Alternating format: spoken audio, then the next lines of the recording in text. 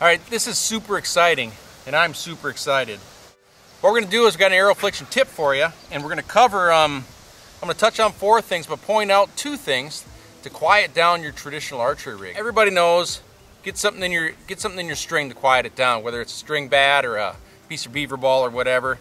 You have to have something covering your rest to keep it quiet. If you take the top 7 or 8 inches of your string, get the wax off there, it's going to soften your string up. And what that does is when your string crashes into your limb, your fiberglass limb, it makes a slapping noise. And the softer your string, the quieter it's going to be. So get some mineral spirits and just work it between your fingers. Just keep working it until about that top 7 or 8 inches, the wax is gone. That's going to quiet your rig down. The other thing is a lot of people use moleskin or leather, use whatever you want, but get something on your limb where your string is contacting the limb.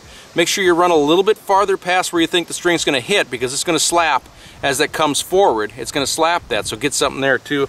These are from Vapor Trail. They're a couple shelf pads. They're going to last a long time. The only thing that wax does for your bowstring is it masks any imperfections.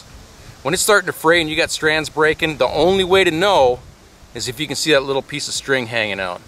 So never, ever wax your bowstring. That's your arrow flexion tip of the week. And then we'll close it out with one little bonus tip, because we like to do that on the show as we try to add value. Make sure you tuck your pants into your socks when it's wood tick season. So I call them bag diggers. And I'm out.